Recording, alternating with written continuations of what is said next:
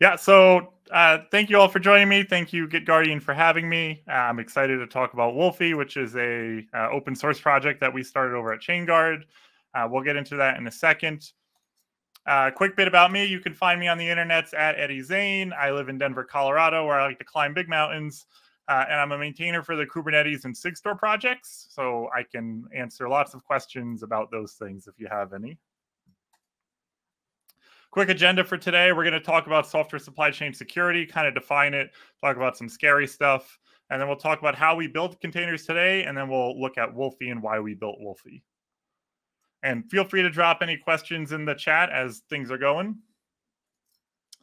So software supply chain security, it's definitely the modern buzzword. You may have heard this in a bunch of different places.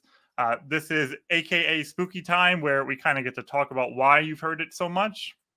And if you were in the previous talk by Sonia, you would have seen quite a lot of these facts in very similar position on stuff. I like to start with this slide. This is the original kind of announcement that Linus Torvalds sent about the Linux kernel. He sent this to the Minix mailing list, and I'll give you all a second to read it. But the important part I like to call out here is this first sentence where he said, "I'm doing a free operating system, just a hobby, won't be big and professional like GNU." And this is from August 25th, 1991. It was just kind of wild to think about that. Like, this started as like a hobby project for him, and now it powers the modern economy and all companies, right? Like, it's very difficult these days to not find Linux somewhere in your stack, whether it's a provider or you're running it yourself. So open source is awesome and how powerful it is. And thankfully, we know lots of use around Linux, but that's kind of the root of the problem with this software supply chain security that we talk about. So roughly 70-90% of any software stack consists of open source software. It is basically impossible today to build any sort of application or any software that doesn't use open source in some form. Whether it's your kernel, your compiler, your programming language, it is just relatively impossible for you to do that without using open source. And that's just kind of where we are as a society and why we've been able to progress as an industry so far, is thanks to open source. And this is a slide that kind of puts that in reality for us. Like, your open source software is the underlying part of that iceberg that you don't see. And all the proprietary custom stuff you add on top is, just a tip. It is a awesome industry, but the problem that I have as an open source maintainer is I have no idea who's using my software, right? I can build, or you can build, an open source library, put it up on GitHub for anyone to use, change, or modify, and you don't know who's really consuming it unless they tell you, right? So you have no idea who to reach out to when you have a security issue or some sort of breach. The cost of a data breach in the US in 2022, according to IBM's research report, was $9.44 million. And that's kind of just the starting point. There's a whole lot that goes into different countries and regulations based on what data was leaked and whose data. So it is a very expensive thing to deal with. You might hear this term, software supply chain attacks, quite a bit. This is really a term that, became mainstream when it came to the SolarWinds attack and the Colonial Pipeline attack. This is the idea that I, as a open source maintainer, or even as a regular application developer, I'm not building every piece of software in my stack. So maybe a dependency of mine or a transitive dependency of mine gets compromised, and that slowly makes its way through the dependency web into my application and to my artifacts that I'm shipping to my customers. So it's, like I said earlier, if you're a part of the panel, it's something that, developers kind of thought in the back of their head, like, oh yeah, this could be bad one day. I'm just downloading code from the internet and executing it. But it's now bad, and it's now that day. So we're trying to figure out how to secure it and make this a better ecosystem for everyone. Bunch of other things have popped up. PyPI has had quite a few attacks, NPM. It's becoming super prominent, and it's a surprise that it took this long. Back in the day when I was going to school, we found that GitHub actually had a policy that you could request a GitHub user handle for a user that was no longer active. So a bunch of my friends from school managed to get single character GitHub accounts from like I and X and K. And GitHub just kind of handed it over back in the day. That was the policy. If they determined that the account was inactive, they would release the username. And that's like kind of crazy today. Like you would never be able to just release a GitHub username. If anyone writes Go, like Go import paths are based entirely on GitHub usernames and paths to repositories. So it's kind of wild that, all of this was possible, but it didn't really start being exploited until, recently. Some quick numbers. We've seen a 742% average yearly increase in these types of attacks since 2019. When it comes to open source, we're expecting 3.1 trillion total requests for downloads, consumption, and usage.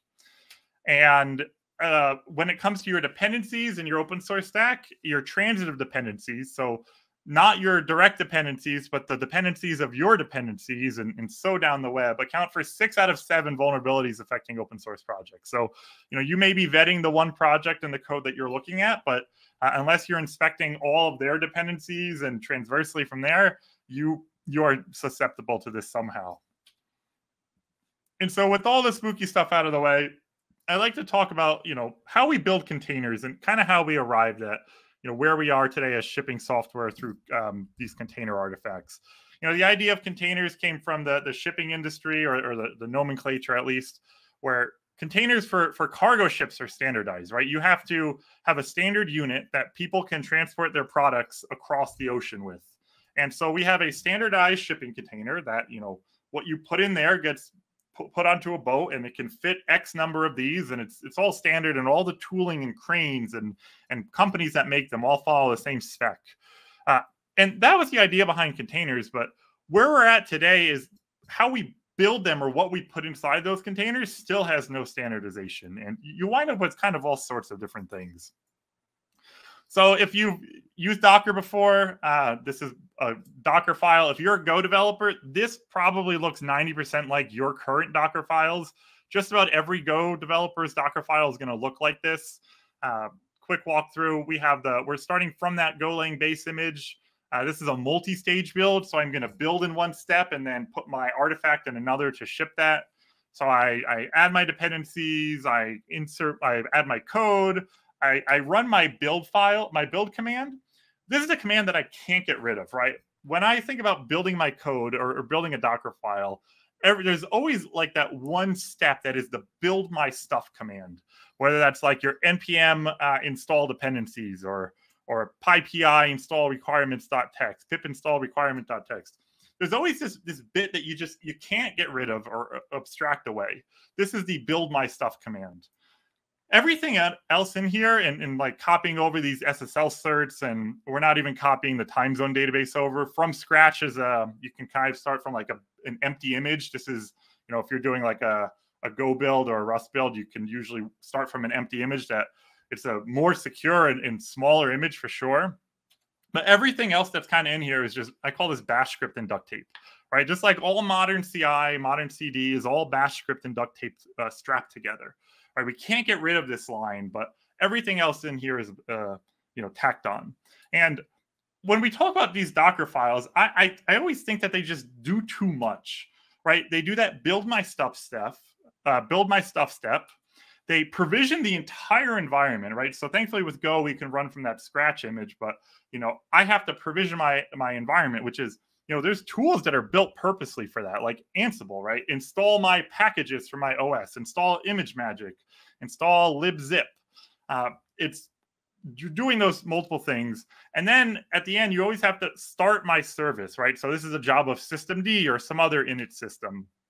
And your Docker file is doing all of these things, and it's not really doing any of them well, right? The Unix philosophy of do one thing well is to do one thing well.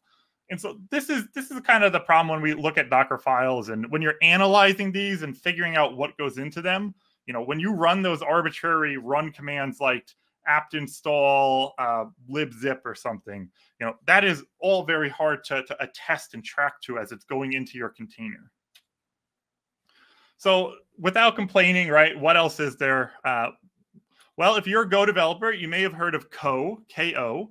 It's a tool that can build a Docker container using a no Docker daemon. It builds the layers of the Docker image for you, knows how to compile that. I think all it requires is a Go toolchain under the hood that it calls out to, and this will just be able to build you cross architecture containers, and you pretty much just run co-build and you get a container without Docker. So super great if you're a Go developer, not so great if you're using a different language.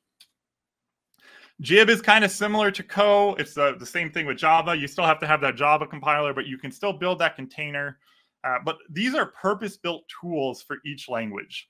And so every ecosystem or every language could build a tool like this.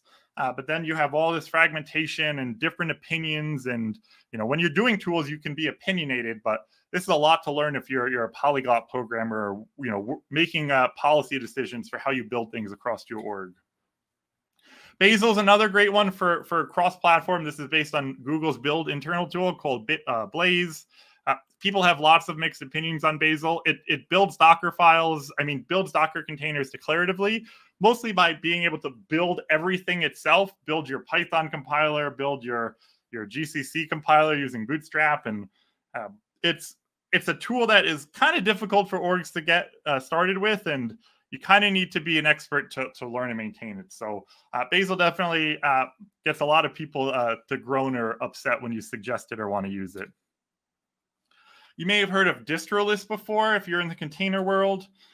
A distrolist image contains only your application and its runtime dependencies. They do not contain package managers, shells, or any other programs you would expect to find in a standard Linux distribution. So distrolist was a project started from the Google Containers team. It was an idea of how do we pull all those things out of a container that we don't need, like a package manager. It is based on Debian, and it was a great start.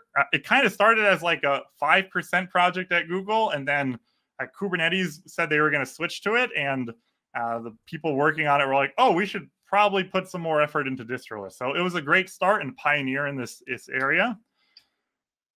Summation of distrolist is you don't need a Linux distribution in your container. If you're running a container, you are using the host's kernel. So the container runtime will share in that host kernel. So you don't need a kernel. You don't need a Linux distro for your container. You only need what's required to run your stuff. In the event of like a Go binary or Rust binary, you typically don't need anything if it's all statically built. But if you're running Python, you need your Python interpreter. You need your Node interpreter. So that brings us to Wolfi. So kind of that's the history and background of why we built Wolfi. And so Wolfi is what we call distrolist v2. The people who built distrolist at Google kind of all left and started Chainguard. So this was the continuation of that work and what they think is done the right way from the start. So we refer to this as distrolist v2. It's an undistro, which kind of just means it doesn't have a kernel yet. We'd like to add a kernel one day to be able to run this in more secure systems, like real-time operating systems and 5G and IoT stuff. But as of today, there's no kernel, so we call it an undistro. And when you think about really what is a Linux distribution, is it much more than a package manager? Maybe some decisions made. So that's a philosophical one we can have later. Wolfi has a rolling release, so we are continuously building and shipping latest versions of packages. All upstream supported stuff, so Go 119, Go 120. When Go 119 falls out of support, it would be pulled out of Wolfi. So that's the idea, is that as things are released, we'll keep stable versions around and supported versions around. There's no version of Wolfi. It uses the Alpine Linux package format, so APKs. There's a bunch of reasons for this, which I'll talk about in a second. It ships SBOMs for all of the packages, so software bills of material. This kind of has all the bits that went into that package, some of the hidden files that are around. We call that dark matter. So it has some of the files. We keep like a receipt of everything that goes into a package, so you can easily find and look at this. And Wolfi is declaratively and reproducibly built with some tools that we'll take a look at later. And it also supports AMD 64 and ARM 64 right now. So 2 flavors of Wolfi for your architecture. So why APK? Well, APK is declarative and reproducible. We declare the package format, and it goes and builds the package and zips it up. And Kind of when you're building an APK package, you get a directory that starts as the root directory, and anything you put in there kind of just gets squashed fs. So you start with your folder and add in a user folder and a bin folder, and all that gets extracted to root. So pretty straightforward. APK will not leave the system in a broken state. So APK has this concept of the world. So if you look in your /etc/apk/world file, it's kind of just a list of dependencies. And then when you go to add a file, it adds it to the world file, and then it runs a resolver. So we'll be able to check if anything cannot be installed before it actually goes and starts it. And this means that there's no rollbacks. So if you've ever had to do like a Debian upgrade and you've got a broken package in the middle, like maybe a permission on a file was wonked up or something, the rollback for that is kind of, it just leaves the system in this broken state. So APK has no rollbacks because it will resolve first before it does anything. So this is perfect for automated pipelines. We have a Wolfi SDK image that you can use and look at. I have a link to these slides at the end too. But this is kind of what you would run to get all the tools to work on Wolfi. And then I have an image scanner. So here at Chainguard, Wolfi is an open source project with open governance, and we're hoping to grow the community a lot more than we currently have. But at Chainguard, one of the products we offer is we take Wolfi packages and we build container images out of them. So these images are free and open source for folks to use. Now I'm just going to run a quick gripe scan. This is a container scanner tool. You can use a tool like Sneak or Trivi. They're all going to do the same thing. They're going to take that container image and they're going to look at all the packages and kind of find any known vulnerabilities or CVEs in it. So running this, I'm going to pull down that Python image, which I think is about 1 gigabyte in size. It might take a second. Then it's going to go through, scan all the packages, and then spit out the results.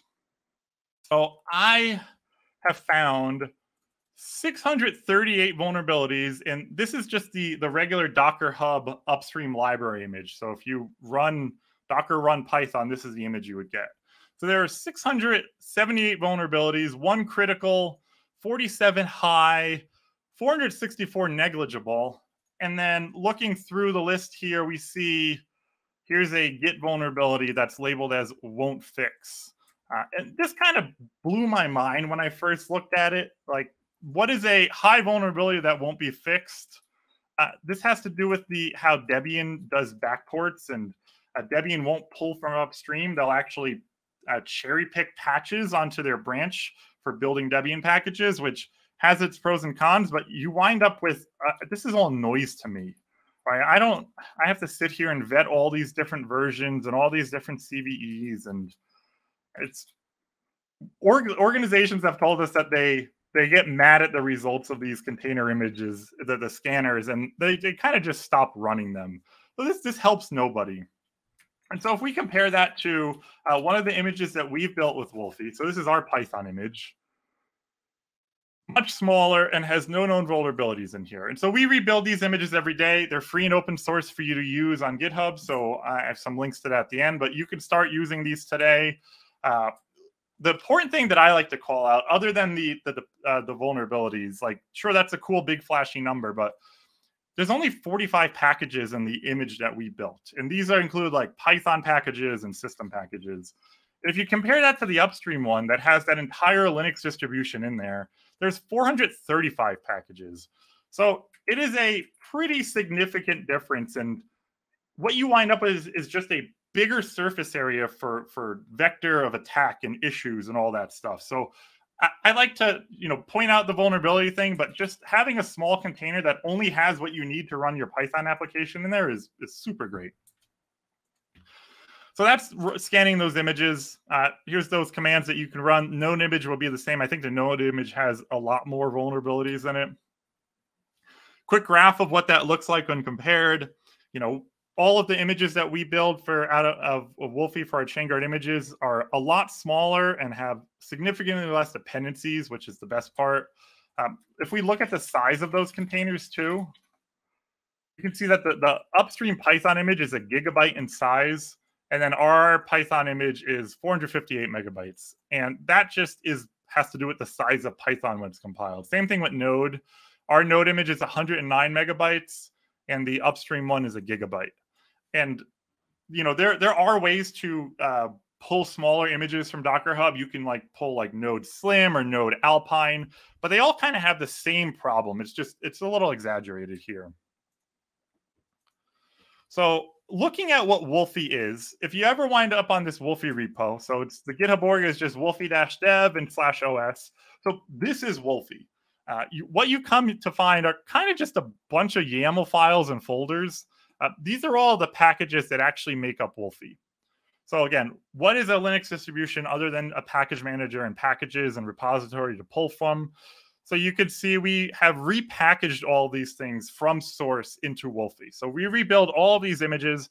There's actually, all these packages. There's actually a huge bootstrap process that we wrote about on our blog that's really cool, because when you go to bootstrap something like a GCC compiler, well, you can't compile a C compiler without a compiler. So you have to bootstrap an old one that's untrusted. So download one that's built already, and then use that to build yours, and then kind of go down this chain where version 1 can build version 2, but version 2 can't build 4, only 3 can. So then you have to build 3. And it's a real interesting problem to solve that we wrote about on the blog. But taking a look at some of these, right, here's the Python package for 3.11.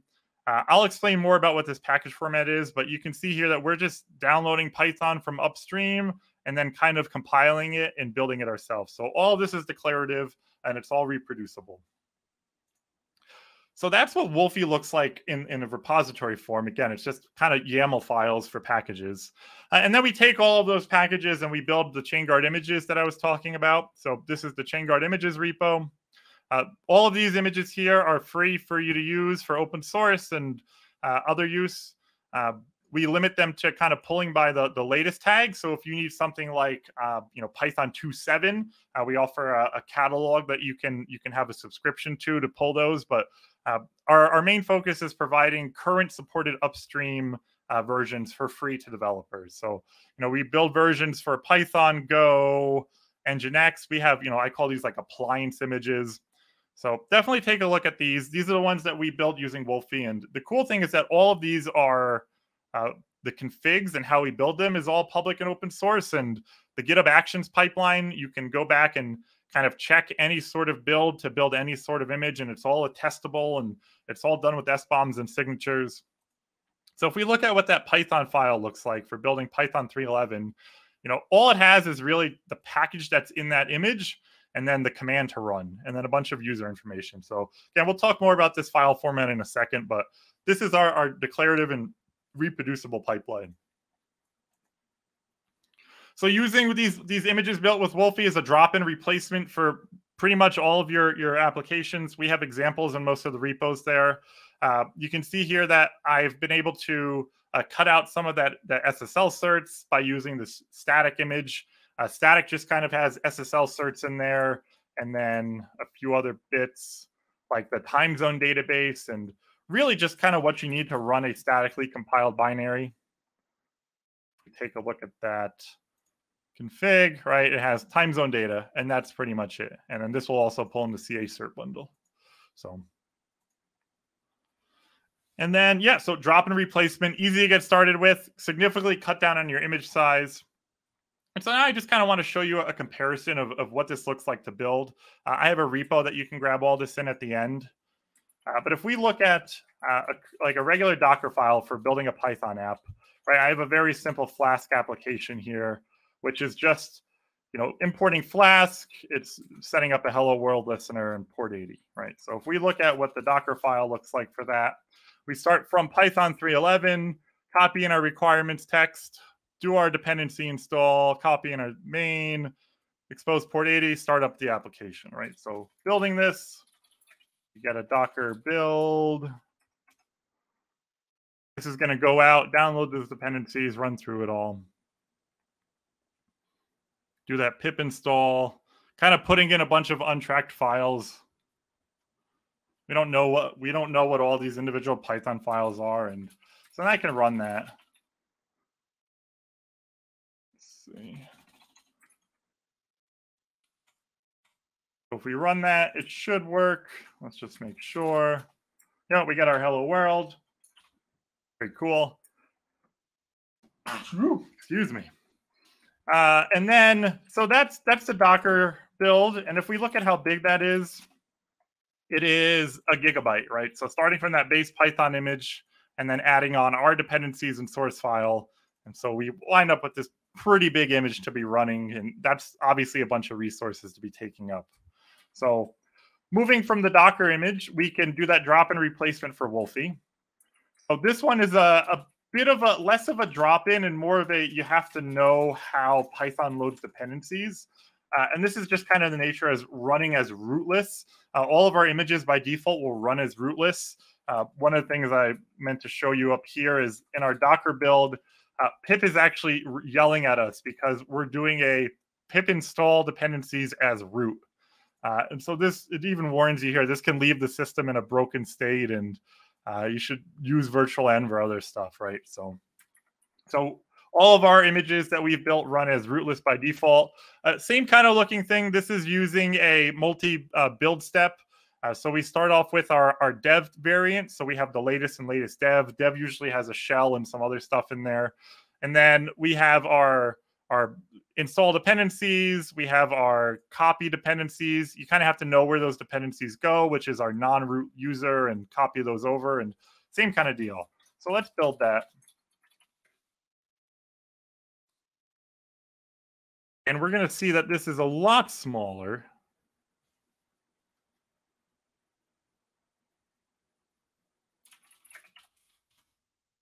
And what do we wind up with? Yeah, 56 megabytes versus a gigabyte. So dramatically smaller image because it has Python and it has my code in it. So that's Wolfi, and that's Chainguard images in a nutshell. I have a few minutes left. I'll quickly show you kind of the power user mode that we talked through and how we build Wolfi. We have two tools that we've built called apko and melange. These are also open source and free to use, though we don't recommend most people jump into using these right there. It's, again, this is like the power user mode. APK is an APKO is an APK-based OCI image builder. It's fully reproducible by default. It's a testable, so everything that runs and gets installed to APK, we generate SBOMs for, and you have full attestations for everything. There's no run statements. All APK does is take a list of packages and install them into a container, which you wind up with those super small images. It builds images super fast. This is what an APKO file looks like. This is what I was showing you before. We have our CA cert bundle for my Python image here, my Go image, and then I have my code package, which I add, and then set some other stuff. Melange is how we build a APK package from your code or from upstream code. It does multi-arch builds by default, generates signatures and SBOMs, and it has signing keys. This is what I was showing as well. So this kind of has a package, the build dependencies of that package, and the pipeline to go through. So you can see here that this is the build my stuff command. So I've taken that out of my Dockerfile, put it into a single thing that does one thing well, which is build my code into a package. So if we run that real quick, we'll see what it looks like. So if I do a melange build, so this is going to go, it's going to build my Python app into a package. So it's basically zipping it up with all the bits in there that it needs. Install, it does my pip install, but it actually has generated SBOMs for all of those pip dependencies. So it has a receipt for every file that has gone into this package. So I know it exists, right? And showing you what that looks like, apko.yaml, same kind of deal. Build my Python application, copy my dependencies over. And if we look at what those SBOMs look like, it's in a smaller directory. And so I can take that APKO, that melange package, and now I can turn that into a image. And so this is building a Python image, and it kind of flies by in the blink of an eye. And all this does is it takes a list of packages and installs them into a container image. So you can see here, there's the list of dependencies. And somewhere in here, it has my Python app as a dependency. So I can load that up with Docker. You'll see it's 27 megabytes, super small. And we can run it the same way. and it should just work. And it does, right? And so we wound up with a smaller, more secure image. And again, we don't recommend or tell you to use these tools. You can if you want to. They still have a bit of usability and work to be done, but they were built to solve the problem of how we build containers. Some other resources that you can take a look at as I'm running out of time. We have our Wolfi community. Wolfi is an open source project that anyone can use. So we're trying to grow the governance there. We have an education site that you can use to learn more about Wolfi and images in general. And then there's a link to that repository. And then here's a link to the slides. If you want to grab them, you can scan the QR code or grab that bit.ly link. But that's all I have time for. And thank you all so much for joining and having me.